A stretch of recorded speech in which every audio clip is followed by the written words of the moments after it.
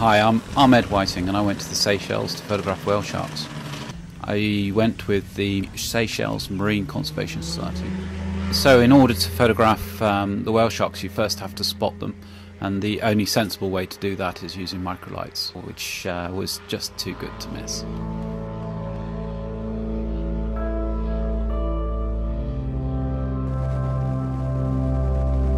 The Republic of Seychelles is about 900 miles, 1,500 kilometres east of Africa. It has around 115 islands, the total sea area around 6 times that of the whole of the UK.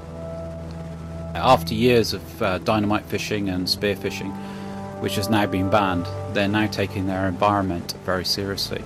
They have 6 national parks set up now. Still only leaves around 1% of the sea area around the islands protected.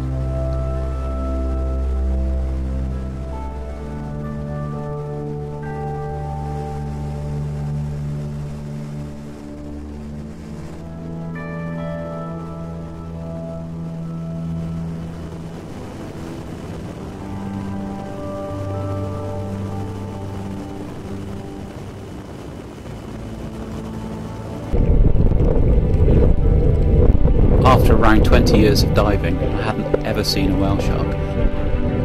So going to the Seychelles was my opportunity to see them for the first time and photograph them.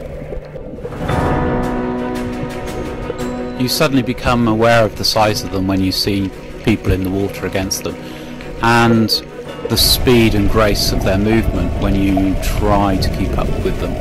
As one of these magnificent animals swims past you, you can feel the water squeezing you. You fin like mad to keep up with them, gobbling breath whenever you can, just to keep up.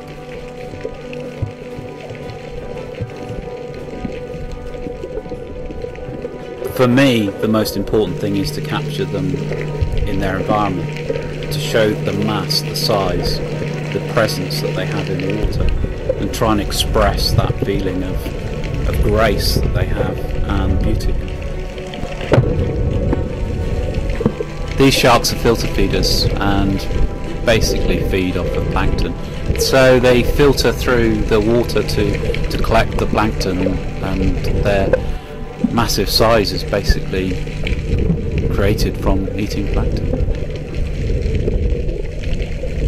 We didn't actually witness them eating fish, and throughout the whole time that we were there was certainly no sign of them eating fish.